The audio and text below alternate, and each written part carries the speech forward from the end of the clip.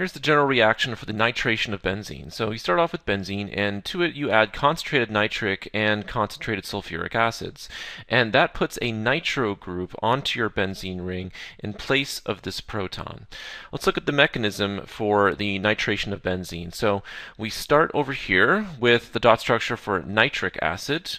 And here's the dot structure for sulfuric acid. And sulfuric acid is actually a stronger acid than nitric acid. So the first step is sulfuric acid is going to function as a Bronsted-Lowry acid and donate a proton. And so I'm going to say it's this proton right here. And nitric acid is actually going to function as a base and accept that proton. So we can go ahead and show this lone pair of electrons picking up this proton and these two electrons in here remaining behind on that oxygen. So let's go ahead and show that acid-base reaction. So we would have our compound over here. So let's go ahead and draw on these atoms. Right, so this oxygen is still going to have a -1 formal charge on it. And then over here, on the right, this oxygen already had one hydrogen bonded to it, just picked up another proton, right? So it still has one lone pair of electrons, which gives that a +1 formal charge. So let me go ahead and highlight these electrons here. So I'm saying that this lone pair of electrons right here, right, picked up a proton, right, like that, which gives that oxygen a +1 formal charge. And notice that forms water as a leaving group. And so if these electrons were to move in here, right, that would kick these electrons in here off onto the oxygen. So let's go ahead and draw the result of that. So we would have water that left, right? So let's go ahead and show H2O over here on the right.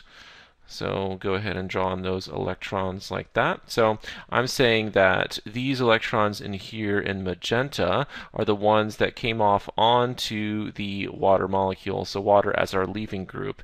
And if water leaves, that leaves what's called the nitronium ion behind. So let me go ahead and draw the nitronium ion here. So it looks like this.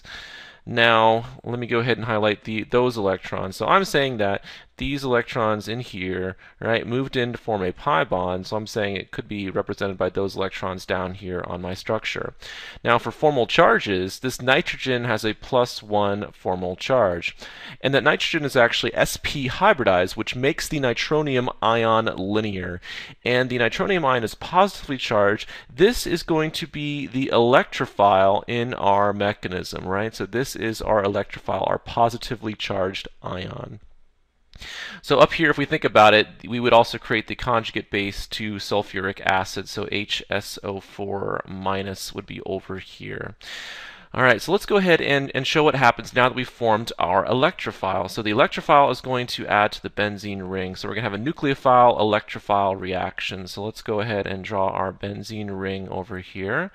And I draw in my hydrogen on my benzene ring.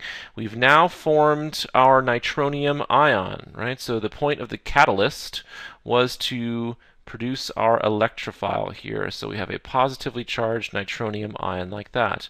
And so now we have a nucleophile-electrophile situation where once again the pi electrons in our benzene ring are going to function as a nucleophile and attack our electrophile. So those electrons are going to attack that positively charged nitrogen, which would kick these electrons in here off onto that oxygen. So let's go ahead and draw the result of our nucleophilic attack. So we have our ring right here. We have a hydrogen. And once again, just for convention's sake, I'm going to show our electrophile adding to that top carbon of the double bond there, of what used to be the double bond. And so now we have a nitrogen there. We have a nitrogen double bonded to our top oxygen.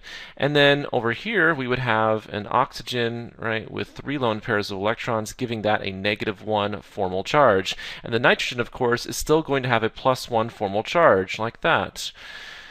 All right, let me go ahead and highlight those electrons, right? So once again, these pi electrons are going to be attracted to the positive charge, right? Nucleophile, electrophile, and those pi electrons are going to form this bond right here to our nitro group.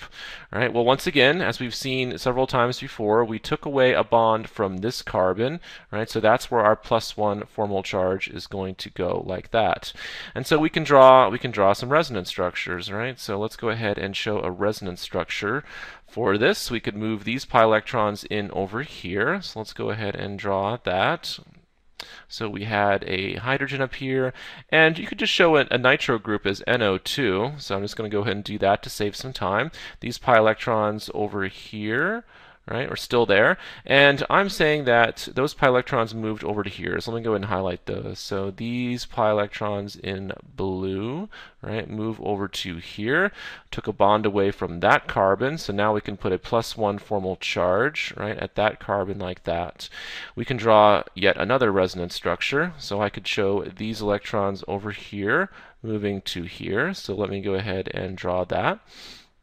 All right, so we have our ring, we have our nitro group already on our ring, we have some pi electrons right here, and we have some more pi electrons moving from here to here, which of course takes a bond away from this top carbon, so that's where our +1 formal charge is now. So now we have our three resonance structures, and remember once again that the sigma complex is a hybrid of these three, and we're now ready for our last step, right? So deprotonation of our sigma complex. So if we go back up to here, we think what could function as a base? Well, the water molecule here could function as a base. So lone pair of electrons on our water molecule are going to take that proton, right, which would cause these electrons to move in here to reform your aromatic ring. So let's go ahead and show that. So we're going to reform our benzene ring here.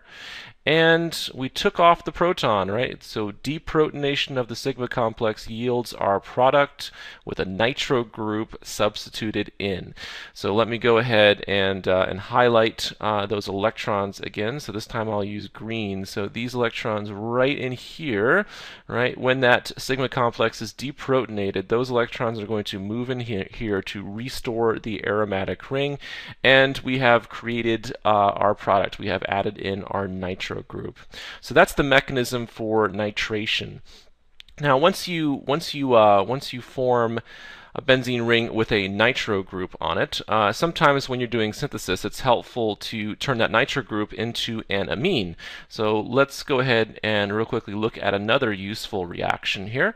So once you form your nitro group like that, you can turn that nitro group into an amine a couple of different ways. So one of the classic ways to reduce a nitro group would be in the first step to use either iron or tin, right? And source of protons, so something like HCl will work well.